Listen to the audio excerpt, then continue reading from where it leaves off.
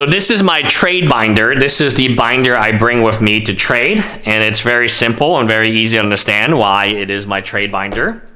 So I have just fetch lands, I have shock lands, I have fetch lands. It looks like we're running out of polluted deltas. And there's catacombs, and then I have shock lands. And then eventually, once I show you all the lands, and I get to a pretty cool page, maybe the... Yeah, let's get the Steam Vents. Yeah, Steam Vent page. When you trade, you're not trying to impress. You're not like trying to date somebody, okay? You don't need to bring your best collection to trade night, and you know that nobody got nothing to trade.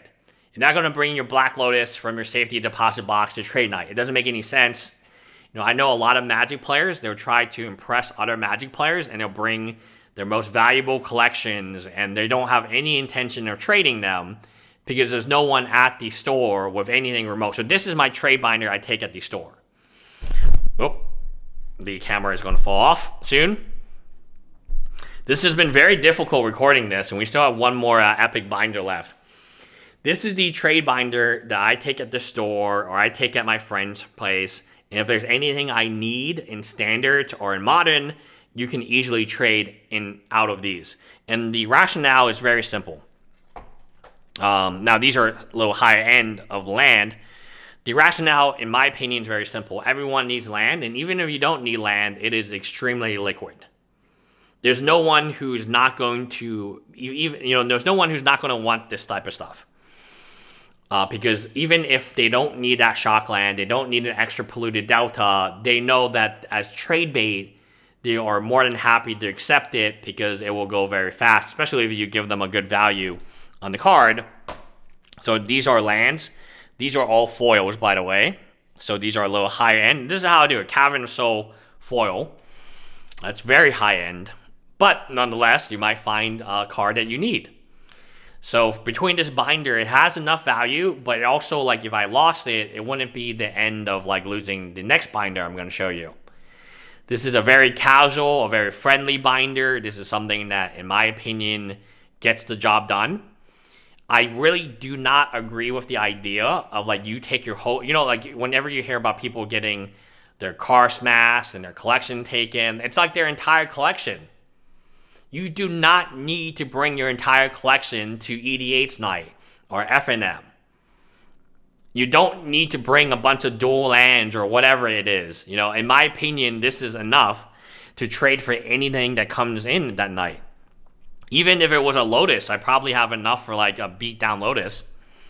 Straight up for the whole binder. And this is revised. This is stuff that people love for EDH. Copy Artifact, Demonic Tutor, Fork. Obviously, it is reserve list stuff. It's just stuff that people want. So basically, do not bring, in my opinion, it is very stupid to bring your whole collection. You're just asking. I mean, again, I don't want to victim blame, but there's so many posts on Reddit all the time. And it's like, oh, I went to this convention and my entire collection got stolen. You're going to a convention, it's draft. Yes, you might play some standard for fun. Yes, you might play some EDH for fun. But you don't need to bring 10 EDH decks because there's no way you're going to use all of them. You don't need to bring your entire collection unless you're trying to sell it, of course, to the vendors. If you have no intention of selling a card or trading a card away, do not bring it to the event. If the event is a small event like FNM, who is going to be able to trade for your Power 9? It's like, it's wild. Like, unless you knew beforehand and you had negotiated a deal before, I could see how that would work, but not just random people who walk in. This is the ultimate trade binder. You got some original Ravnica, you got some, original Ravnica, you got some foil lands, you got some foil shock lands, you got some EDH lands in the back, you got foil Cavern of Soul, which is beautiful. These are all foil lands. This is it. There's nothing I cannot trade for out of this binder. And sometimes I trade into Pokemon because this is liquid. This is the stuff that everyone wants to get their hands on. Like I said, you might not need a 5th polluted delta, but you know a friend who does. You know someone else who would love a polluted delta for the EDH deck. You may not need a foil Cavern of Souls, but hey, you might want to upgrade.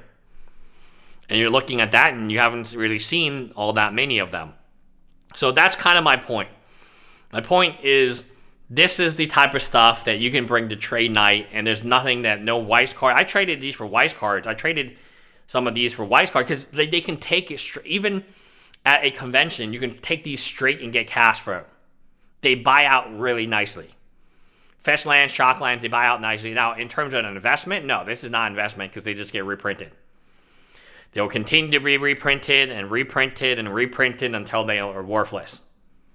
I wouldn't be surprised if they were commons one day, but as of today, if I go to a convention, I go to a Friday Night Magic, I go to an EDH night, I ain't there to try to date somebody, my homies, right? Like, there's no one to date. I mean, have you guys seen? You guys seen it? You guys know what I'm talking about? The butt cracks? You're not going there to impress people. Look how much money I have. You're going there to have fun, take the bare minimal with you, and this is what my trade binder looks like. It does everything I need to do, and if something bad happens to it, God forbid, it's not like I'm losing a Lotus or a Power 9, which had no potential being traded. This has utility, it has functionality, and more importantly, it's stuff that people want.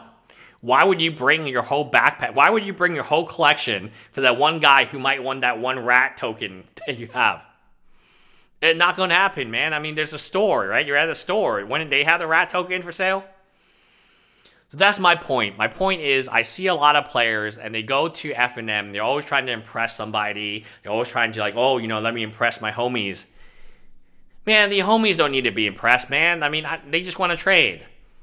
Right, they just want to get utility and stuff. So maybe, I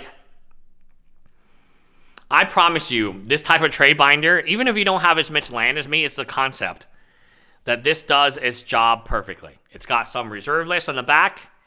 It's some EDH reserve list. Again, Demonic Tutor, very popular card. Copy Artifact, Fork, what's the other one? Mana Vault, not on the reserve list, but still very popular. And Brain Geyser. Again, it's probably one that I could leave off, but it is what it is.